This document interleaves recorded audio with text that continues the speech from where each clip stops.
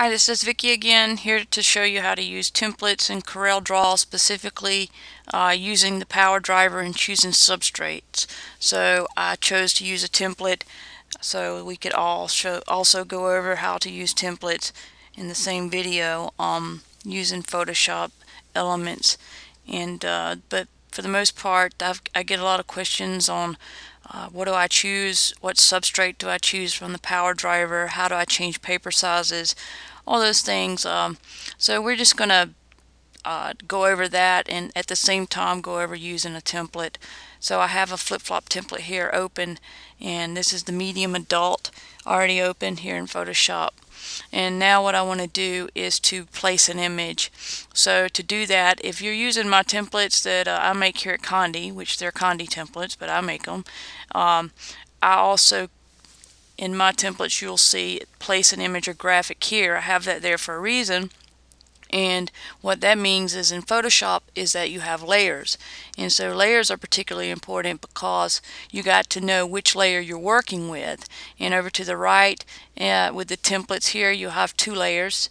And then this will always be the bottom layer. And how I know it's the bottom layer is that this being layer 1 is on top, and this being layer 2, which is underneath the actual keyhole. And I refer to a template layer, the top layer, as the keyhole. So it's like looking through a keyhole and seeing something in that shape or form. So this being the keyhole, the top layer, and this being the bottom layer. So if I was to blink that off, all you're going to see is the back layer. So to turn it back on, vice versa.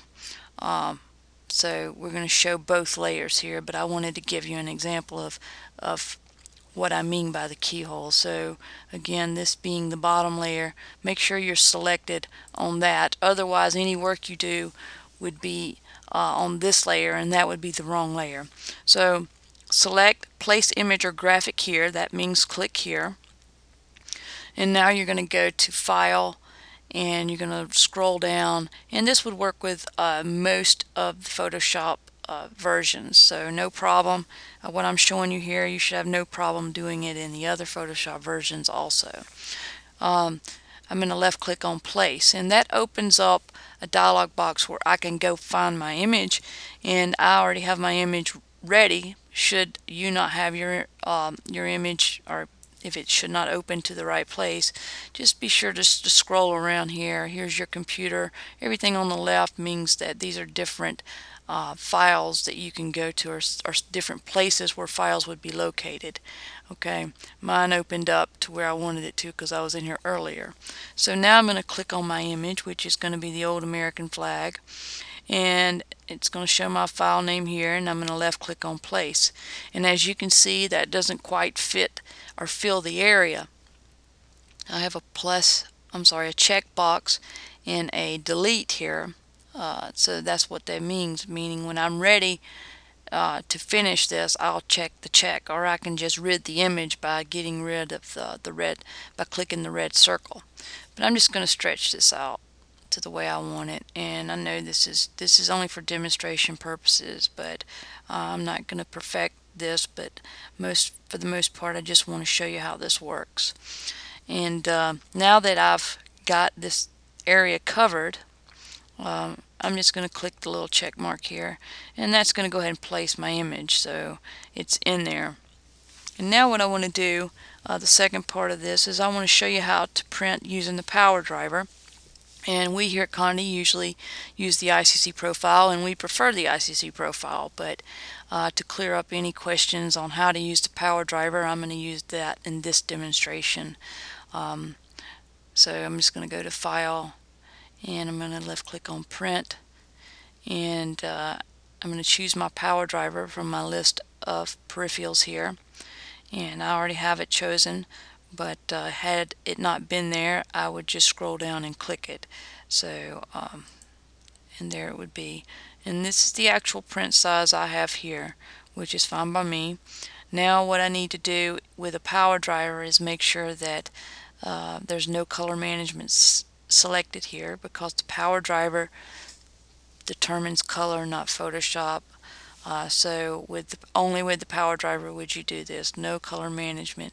Now I need to go to printing preferences and make sure that I have the right paper size, and also I want to show you how to choose the right substrate, because with the power driver you have different substrates you can choose from.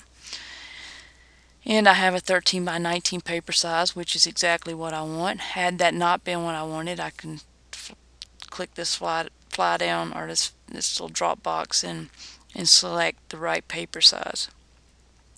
And my substrate is not a mouse pad, but with the flip-flops the material is kind of like a mouse pad, so I'm going to choose as a substrate the mouse pad. Now the other things I could choose is maybe soft link or something like that, and basically this has to do with what product you're transferring your image to. So based on your product, you'd get as close as you could choose in this menu here to something that is similar in a similar product. And I'm going to choose the mouse pad because the material is kind of like that, and the timing, the cook time is like that, meaning the actual transfer time is going to be similar to that of a mouse pad. This here I'm going to leave on realistic. This is saturation. I wouldn't probably change this much. I would go to a saturated level, but I'm going to leave it on realistic. I'm not going to change anything else in here.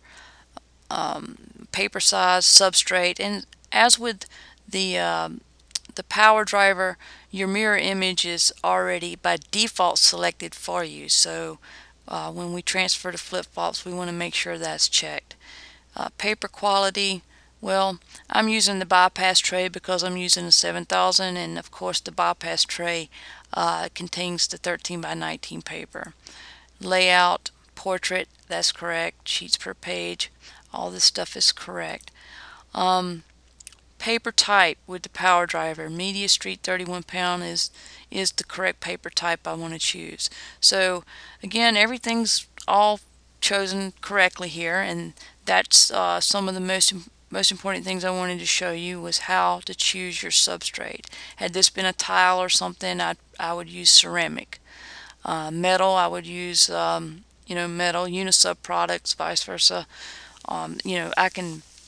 I can change things based on the type product I'm sublimating to, and I'm going to choose mouse pad. Media Street 31 pound, I'm mirrored, I'm ready to go, so I would just click OK. And that's how it works. Now if I were going to print this, I would go ahead and click print. Everything is selected correctly, and those are pretty much the basics for using the power driver. And also we've incorporated using templates in Photoshop. So I hope this video has helped. If you have any questions at all on anything I've just covered here, you can call us here at Condi. Anyone in our department should be able to answer these questions for you. My name is Vicki, and as always I thank you for your time.